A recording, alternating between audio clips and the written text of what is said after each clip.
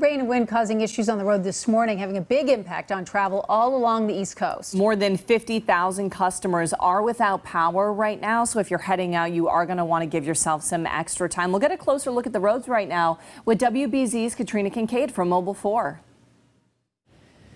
Here in Copley this morning, the wind is definitely whipping around that rain as well. Definitely heavy rains. We were on the roads earlier, and those were kind of a mess, very slippery and slick. But here you pretty much can't even use an umbrella outside because the wind is just so high this time. We've seen some umbrellas even flip over here in Copley. So make sure if you're coming out, you got a hat, you got your raincoat on, even some rain pants if you have them. But back to the roads, there's some ponding going on, a lot of ponding. So make sure you can get around that safely or through it safely. Keep it slow. Watch out for hydroplaning as well, especially on some of those winding roads. Thankfully, because it's a little more daylight out, visibility is better and you'll be able to actually see the roads. Earlier this morning, that wasn't really the case, but it is the law still to have your headlights on as long as you have your windshield wipers going. So just make sure to give yourself in general some extra time heading out the door this morning. In Boston, Katrina Kincade, WBZ News.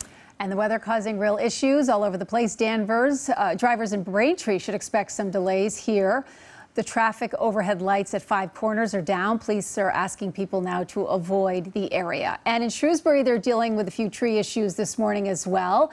They're responding to streets off of Maple and Harrington Avenue. Take a look at this. Officials are estimating power restoration there of the power lines being down could take up to 3 hours. And Mendon Street in Upton is closed right now because between Chestnut Street and the town line, there is a downed tree right there. You can see it fell onto a vehicle that was driving by. Thankfully, no one was hurt.